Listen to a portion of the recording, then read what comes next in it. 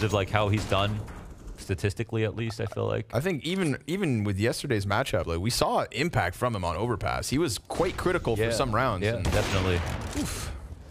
But right now, dude, Vitality, they can't do anything in the face of k0nfig. 3 kills. k0nfig flick. Oh, it's 4 and a 5th on the line, taken away by Xyp9x, but this double op is deadly. Let this hybrid fly away. I'm talking 14 and 3.